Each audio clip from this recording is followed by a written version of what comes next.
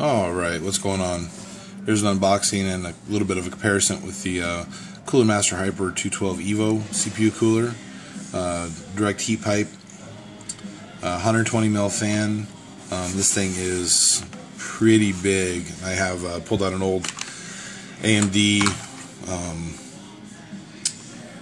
X64 X2 heatsink and fan, just as a little comparison. We'll get to that in a second.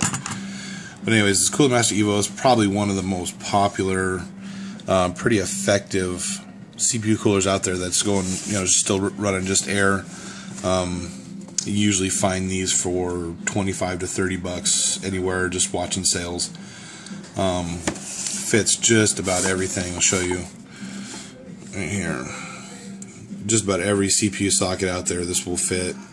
It is big. It shows you the overall dimensions of 4.7 inches by 3 by 6.2 inches. So it is monster. You got to make sure you have room in your case to try to run one of these things.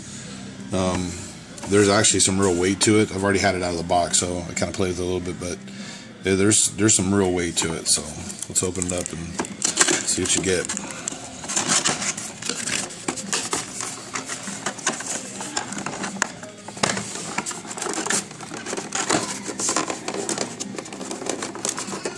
Maybe.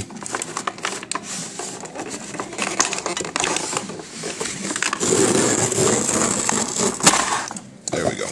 Alright. So here it is. This thing is big.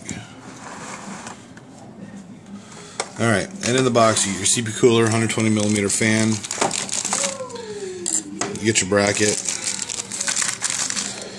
You have whole baggie worth of good stuff. This is Intel LGA 2011 adapters. You get a couple more brackets so you can run push-pull, run dual fans. This is the actual bracket that holds it down. You get some Cooler Master thermal compound. I've heard a lot of people say,